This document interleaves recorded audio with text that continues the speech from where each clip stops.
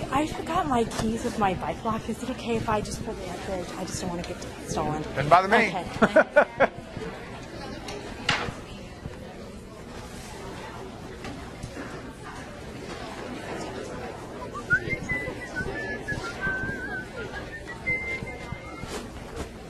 Okay, folks, let's get started. How's everybody doing today? End of the day, last class of the day. This is always good, right? So after this, you can go back and go to sleep. By this period of the day, nobody should be asleep, right? It's a good time to be wide awake. It's happy hour, right? Okay, so obviously I haven't scared all of you off, so I'll see what I can do today to do something about that. Last time I pointed out that I have a web page, and there was some confusion. I had a couple people contact me. They were confused about having a web page versus a Blackboard page. I have both. The Blackboard site has only PowerPoints, okay? Only the PowerPoints. The web page has everything else. So there's the URL that you need to find the web page. If you don't go, and I sent an email out to everybody today announcing that, but if you don't go to this URL, you're not going to find this material. It's not on Blackboard. The only stuff on Blackboard are the PowerPoints. That is the figures for the course, right? So you've got to go to this site to get everything else. Last night, and usually it takes me about 24 hours, I posted online the first video. So if you scroll down, you can see, for example, that I posted highlights. Okay, and there weren't very many. I posted videos. Okay, so you can either get it as a full resolution video here, and if you want to watch it in a high quality mode, you can do that. Doink. Okay, fill the screen so you can actually see the stuff pretty well. Except for the ugly guy that's there, it's a pretty good video. And okay, and you can download them if you want to, put them on your iPod, iPhone, etc., and watch them. So or listen to them. There's also MP3s there as well. So take advantage of those. I put them up there. They're a lot of work, let me tell you that. To put one of these guys together, it's about 2 hours worth of work every day. That's why I want to make sure you're benefiting from them and not just not coming to class, right? If I'm putting the effort into it, I want to see you guys putting the effort into it too. I'm sure you will. Okay, so we're ready to dive into the deep end. And when we dive into the deep end, we dive into water, hopefully. Because if we don't dive into water, we're going to hit the bottom of the pool, and it's very hard down there. So we're going to talk about water as the very first thing in talking about biochemistry. All right? So a lot of what I'm going to say today you saw in general chemistry. And I hope that what I tell you about water and about pH and so forth makes more sense to you than it made in general chemistry. Okay? Now, I don't want to complain too much about chemistry, but in my experience, they don't do a very good job of teaching people about pH and buffers and water and solutions. Okay? And I don't like to just get up here and complain, but I've done this enough years. I've done this for long enough that I've seen that students really are coming out of their general chemistry classes with that information not very solid. So I hope to make it solid with you. My aim in going through this is not to give you something to do a whole bunch of calculations with. Okay? Because, of course, I could do that. We will do some calculations on it, and you'll see some problems that I recommend. And I'm not going to go through the problems in the class. If you have questions about the problems, and you very well may, please come see me. That's what they pay me to do. And if you come see me, I can step you through things, I can talk you through things, and hopefully make some sense of this stuff for you, in addition to what I'm going to say today. Okay? So I'm going to start fairly basic. Without water, we do not have life. At least we do not have life on Earth. Water is essential for everything that we know about life on Earth. No ifs, ands, ors, or buts about it. There's no system on Earth that exists without water. And when we look for life elsewhere in the universe, elsewhere in the solar system, the first place that we look is water, because the only kind of life that we know how to look for involves water. So that tells us it's pretty important. We all hear the statistic. 70% of our bodies is comprised of water. And I learned a statistic myself as I was preparing for the class that I wasn't aware of. It's always important for me to learn things as well as you guys learning things, and I'll pass on what I learned as well to you. One of the things I learned is that the composition of water in your body varies with your age, with your sex, and with your level of obesity. Did you know that? I didn't know it. And the levels vary from a high of about 79% for a very athletic person. Okay? Very athletic people tend to have more water because they have to be able to sweat and so forth, and they build up those stores of water. Females tend to have more water than males do. You don't need to know this. I'm just giving you some facts. Okay? And people who are heavier, the very obese people may have as little as 40% water in their bodies. I didn't know that. That's interesting. Okay? The water content of bodies fluctuates. We don't see any bodies, of course, that don't have water because everything in the cells is dissolved in water. We're going to be talking about enzymes. Enzymes are dissolved in water. We're going to be talking about glucose and sugar, and they're dissolved in water. So without water, we don't have these things, and we need these things, of course, for energy. We need to have these things for genetic information, if we're talking about DNA and RNA. And we need to have these things for catalyzing reactions, if we're talking about enzymes. So water, I hope I convince you, is a very, very important substance. Well, you learn various facts in chemistry. And here's some facts, okay? We're not going to memorize these facts.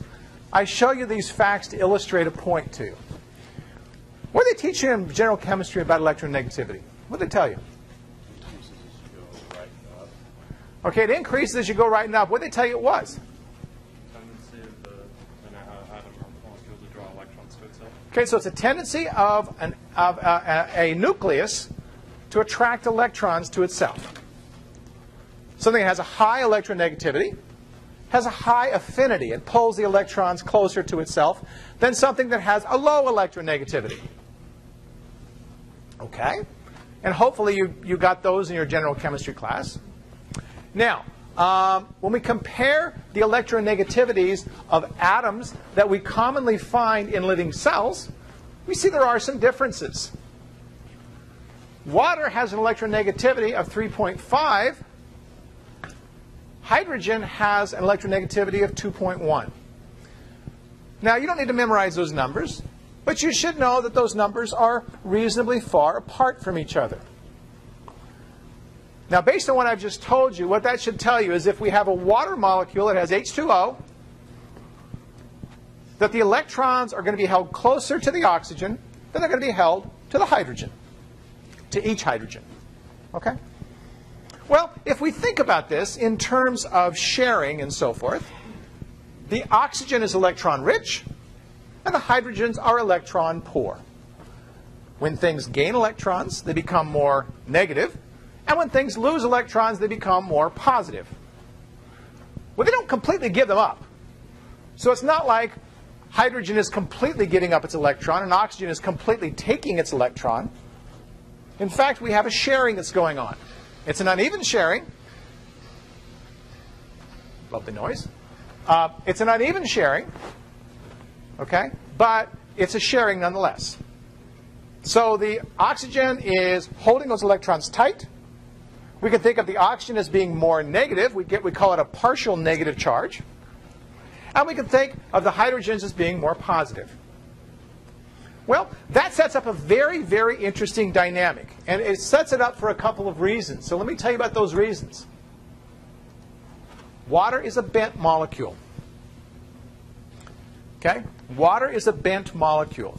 That bentness of water gives it, in addition to the differences in electronegativity, gives water portions of it that are positive. So we can think of the left side of this guy being more positive, and we can think of the right side of this guy being more negative, if we think about it as in terms of left and right. There's a sidedness to it. What if it wasn't a bent molecule? What if we had water such that hydrogen was here, oxygen was here, hydrogen was down here? We wouldn't have as much polarity. That is, we wouldn't have as much difference of charge because we would have a symmetric molecule and it would be sort of balanced out in the middle. So this bentness contributes to the difference in charge of water. This difference in charge of water is absolutely essential for life. Okay? If you want one little tiny fact, that's it right there. Without this, we don't have life. The bentness of water and the hydrogen bonds enable probably 90% of what we're going to be talking about this term to happen. Okay? This is pretty cool. Now, because this is bent, we're only looking at one water molecule. We know, of course, that if we have another water molecule that's sitting over here, it's going to arrange itself so that opposites attract. So one of the hydrogens is going to point itself towards this oxygen, right? Because it's going to be partially positive attracted to the partial negative.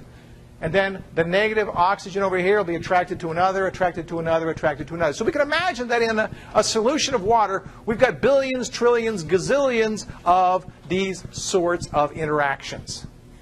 These interactions I just described to you are what are called hydrogen bonds. And hydrogen bonds are absolutely essential for life. Now, let's distinguish what a hydrogen bond is compared to the bonds that you see on the screen. The bonds that you see on the screen are covalent bonds. Whenever we have a sharing of electrons, even if it's not very even, whenever we have a sharing of electrons, we have a covalent bond. When we have a hydrogen bond, it's between different molecules. Different molecules. So it takes a separate water over here for it to have a hydrogen bond with this guy. I can't have a hydrogen bond within a water. I can only have a hydrogen bond between waters. Everybody got that? Okay. Now, don't worry about the numbers, memorizing numbers. I keep going back here. Memorizing numbers doesn't really tell you anything. Understanding principles tells us much, much more. Here's carbon dioxide. Carbon dioxide is kind of like that theoretical water molecule that I described to you that was linear. Okay? When we look at carbon dioxide, we see that it's not very polar. The positive charge is concentrated in the middle. The negative charges are on the outside, but we don't have the same sorts of interactions. We have to position things exactly right in order to have any kind of a charge interaction between these guys. Okay?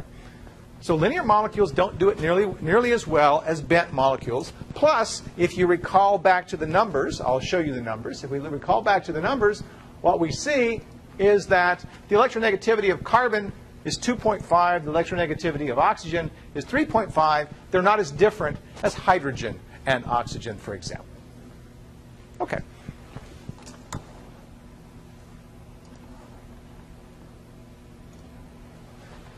Now, because water makes hydrogen bonds, it causes the solution to have certain properties. And those certain properties allow it to what we think of as dissolve things. Well, it turns out water doesn't dissolve everything. If I take vegetable oil and I pour it into water, I don't see that water dissolves the oil. In fact, what I see is that I have two separate layers. If I take, on the other hand, table salt and I put it into the water, I discover that water dissolves the table salt. Why does water dissolve table salt and not dissolve the oil that's there? The reason is because table salt is an ionic compound. There's very little sharing of the electrons. Chlorine essentially takes sodium's electrons away. So we can think of these guys in the crystalline form as being minus, plus, minus, plus, minus, plus, etc., etc. We've got charges here. We've got partial charges out here. These partial charges now can start peeling off these guys one at a time. We see the oxygen here interacting with this sodium. It's going to peel it off. We see this, these two hydrogens here interacting with this chlorine. It's going to peel it off. And when it peels it off, it takes it out into solution, and it surrounds it in a nice little cage that's actually three-dimensional, not two-dimensional as you see here. So the property of water is that it will dissolve ionic compounds. It will dissolve compounds that have an abundance of hydrogen bonds as well. It doesn't have to be ionic, and I'll show you some examples for that. Why doesn't it dissolve oil? Oil doesn't have any ions, and oil doesn't have hardly anything that it can hydrogen bond to. There's no way for these partial charges